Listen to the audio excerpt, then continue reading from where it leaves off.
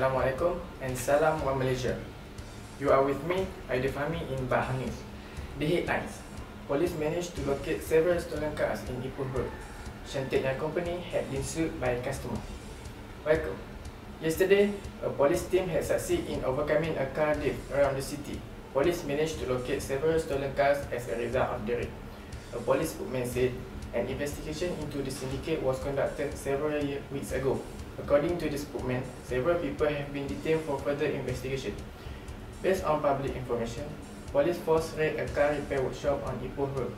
5 people were arrested in the raid. One of them is believed to be a mechanic.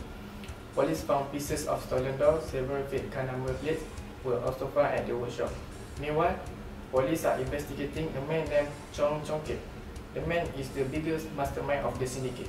The public is asked to report to the police if they have any information about the man. Stay tuned, we'll be right back.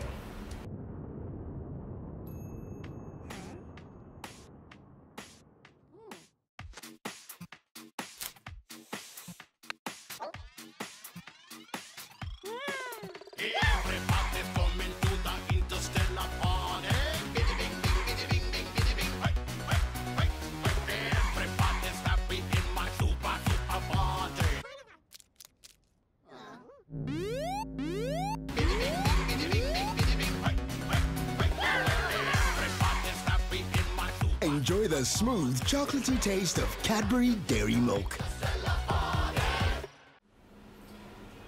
Shantik Young Company had been sued by a customer for their product. The customers who suffered influenza bought the product after seeing the advertisement in the newspaper stated that any person who purchased and used the Shantik Young Company product but still contracted influenza despite properly following the instruction would be entitled to RM100 reward. But Shantik Young Company refused to pay when the customer claimed it. To know more about the case, let's be with our reporter Ms. Myra at the scene. Thank you, Aidil. With me, Miss Ida, the one of the lawyer handling the case regarding Shantik Young Company. So, what is the explanation that you want to give to us? Okay, for the case of the Shantik Young Company, the court of appeal found for the claimant determined that the advert amounted to the offer for unilaterals contract by the defendant in completing the conditions stipulated by the advert customer provide acceptance.